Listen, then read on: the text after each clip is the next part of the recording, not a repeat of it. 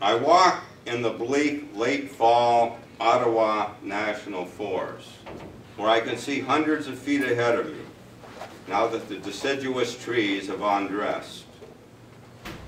The sweet smell of decaying leaves and the multitude of bodies of dead trees and their appendages in various stages of decay strike me.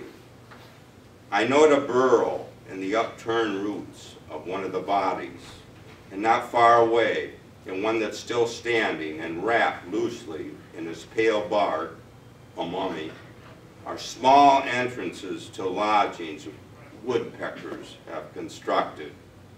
Later, I spot the remains of a deer that carnivores, maybe coyotes, skunks, have recently dined on. The bodies, bleak trees, potent aroma combined, smack me with a stark revelation. Death is life. It's why we're all here, because of the dead. Our homes, our clothing, our food, our compositions of donated bodies of the once living. Gifts. The dead are our primary caregivers.